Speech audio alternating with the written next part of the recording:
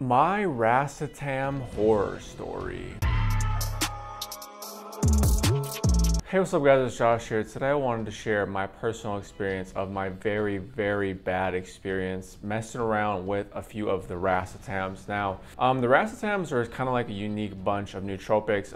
Either people usually deep dive in them or people usually have not tried them at all. I'm usually somebody who tries a lot of commercial nootropic blends, and most of the time, almost none of the Racetams are used. I feel like it's a little bit misleading because when you come on to these videos, a lot of people really won't talk about very many negative side effects associated with these Racetams. Even in worst case scenarios, they say basically the worst case is like you already have enough choline in your body, so you'll feel a little bit of brain fog, or you won't feel that good if you take a lot of Racetams without choline. This is kind of like the usual thing that I see when I look at Racetams online. So I had 5 grams of Phenylpiracetam hydrazide. I actually really like that stuff. I went through the full 5 grams. I ended up ordering another one. It took, 5, 6, 7 days. So during that time period, I was completely off the Phenylpiracetam. I actually noticed that once I was off it for a few days, I actually felt better than when I was on it. I should have noticed back then, but I also had Aniracetam and Oxiracetam, trying those out. So I had tried the Aniracetam a few times, tossing it in with the Phenylpiracetam, and I didn't really feel it that much. If you see a lot of these YouTubers online, a lot of people will say that when you're taking Phenylpiracetam, it is so strong that you almost don't need very many of the other Racetams, just because Phenylpiracetam is so strong and you almost might not feel the other ones. So I had Aniracetam before Oxiracetam, so I had that a few times. I did feel a little bit of anxiety when I took a higher dose of Aniracetam, so I was kind of trying to pinpoint the perfect dose for me, but so far Aniracetam was pretty mild. I actually liked it, taking it near the end of the day if I had to do some work, things like that. So I didn't really have too much issues with that, along with the Phenylpiracetam. Now, I was taking the Phenylpiracetam almost every day. For me, I just really, really liked it. I know you're not supposed to do it, but a lot of people, even on YouTube, have taken Phenylpiracetam for 3 months straight, only taking 1 day off. So I don't know, I was kind of listening to my body and just kind of going with it. So I was taking Phenylpiracetam constantly.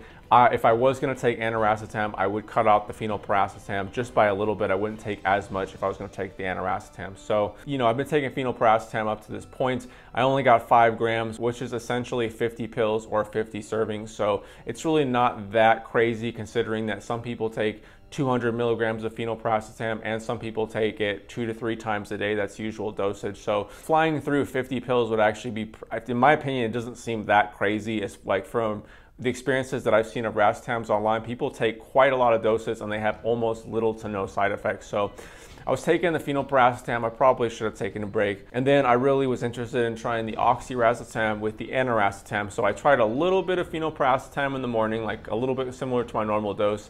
When I would go for the next dose of Phenylpiracetam, instead of taking that dose, I was mixing Oxiracetam with Aniracetam. I would say I had a 750 milligram pill and I filled it, maybe 3/4 of the way, mixing both. So really not too high of a dose. So I mixed 2 of those pills. I took one at that time. I waited 2-3 hours later and I took another one.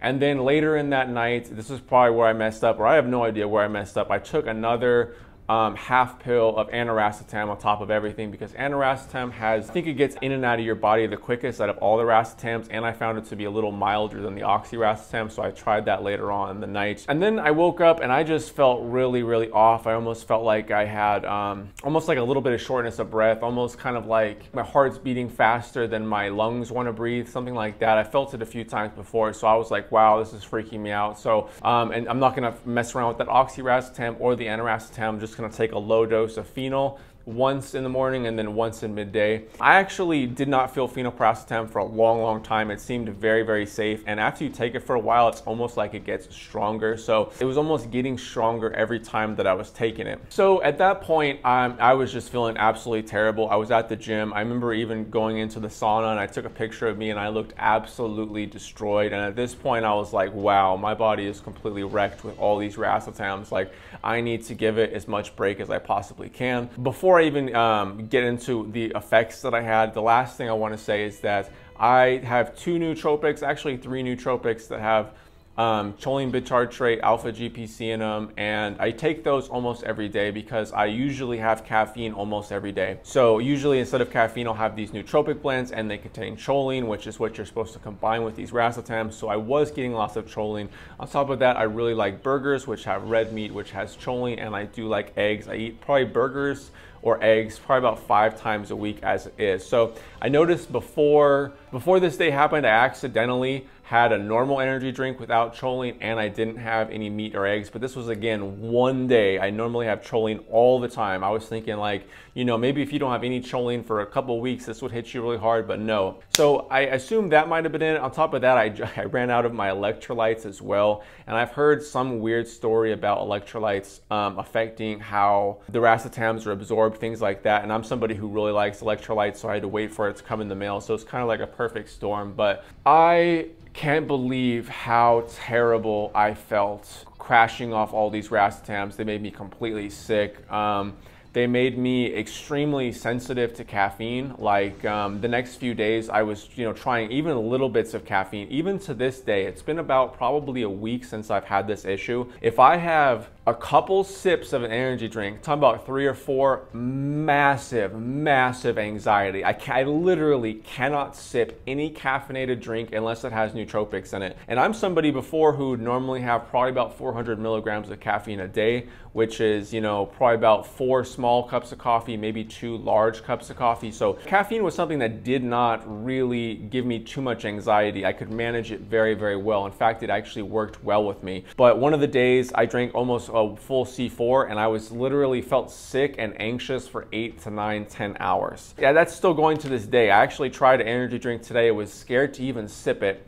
Sipped it and just felt terrible. I had confusion, anxiety. It was such an unusual feeling because I had felt all sorts of negative, things in my life, like bad stomach aches, or, staying up all night, or taking traditional stimulants, or coming off caffeine. Choline is something that kind of like, it gives you focus and at the same time kind of calms you out. And I felt the opposite. I felt like I had no focus, and I felt like nothing I could do was calm me down. I was actually getting hot flashes, which I've never gotten my entire life. I would just literally think about something negative, and I would just get this flash of emotion that would just shut off, like any sort of productivity that I was doing, just completely shut it off. I was, having to reach out to every possible person in my repertoire to help me calm down. This was just really a terrible, sickening experience. And I understand that I did a lot of issues here, but I think people really need to be careful with these racetams. I had no idea they were that bad. I mean, you got people on here saying that they take piracetam for like 4 years straight. The way people talk about it, they seem like there's little to no side effects, and you're gonna get side effects if you don't take choline. In probably less than 2 months experimenting with these things and not even really going too crazy, I was absolutely sickeningly wrecked and disgusted. I was so mentally messed up that literally my body went back to normal, but I was in such a terrible headspace that I literally took me a few days to get out of the mental funk that I was in, even once I was back. And then on top of that, I had a few days of understanding that I literally overnight cannot have caffeine. I literally cannot have it. I can have a low dose in a nootropic blend. That actually feels good. It's like a Rockstar 160 milligrams, like a couple sips. You'd have to pay me like $1,000 to drink that thing. No freaking way. So I just want everyone to be really careful. I had crippling anxiety. I was extremely confused. I never thought I would actually feel normal again. I almost thought I kicked something in my brain that was never gonna come back,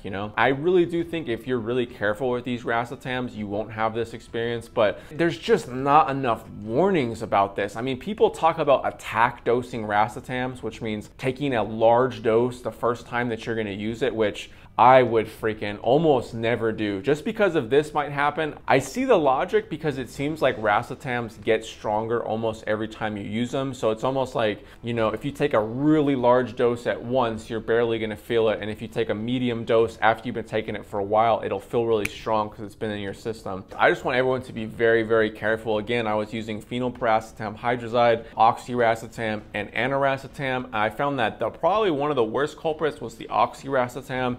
If you look at a lot of literature on it, I mean, there are some people that have some good experiences with it, it, but a lot of people say that they don't feel like themselves. They get a lot of work done and they don't even notice that they're working. Apparently the effect or the mechanism of action for oxiracetam, from my understanding, is that it finds all these stored choline in your body and just releases them, which kind of scared me when I first heard that, because it's like, you know, that's kind of like your emergency use choline if you run into a crazy issue and you're just dumping it. Maybe you'd want to do that every now and again, but people, like, I think there needs to be a real big warning. I mean, there's only so much choline you have extra sitting around in your body before it's gone. You can't just flush it all out. So I really wish you guys would be very, very, very careful with this stuff. If I were to recommend one racetam, it would be phenylpiracetam, and I really do have some really, really good experiences with it, and I do think if you were to use it 2 to 3 times a week, you'd be absolutely fine. Again, I took this around 2 weeks straight, maybe a little bit less, and then I was combining a few other ones. But again, I wasn't like upping my dose every day or taking the same dose of phenylpiracetam and then putting the oxiracetam and the aniracetam on top of it. No,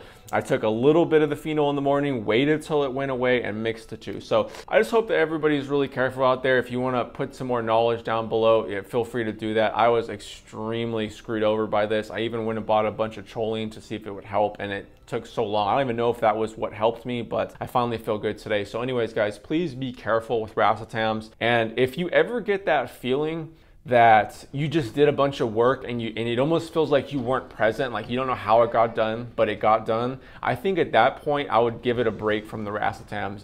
Make sure you feel 100% normal and sharp before you go ahead and do more, in my opinion, because they almost have this slightly dulling quality. I just don't want too much of it. I want a little bit when I need it, but I want to also be sharp. So anyways, guys, we're on the road to 50,000 subscribers, and I couldn't do it without any of you guys' help. You guys are the best. I'm having a great day out here. Hopefully having a great day at home. See you all in the next video. Peace.